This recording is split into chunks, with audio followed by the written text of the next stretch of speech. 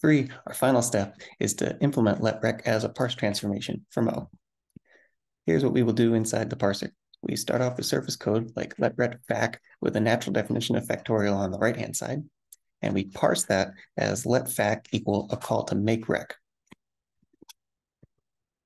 Inside the call to make rec, we need to introduce another function which binds a local name for fac. This will be our self-applied fac. And then on the inside, we took the code that the user wrote. Finally, down to the bottom, the body for our let is the same body that we got above from the letrec.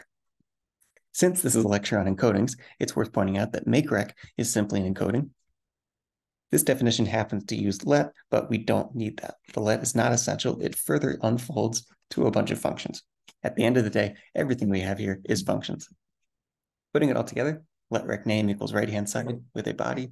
Parse is the same as let name equals makerec function name with the right-hand side, and then our body, which is really the same thing unfolding the let as calling a function with name as the parameter and the body, and the argument of that function is our makerec call.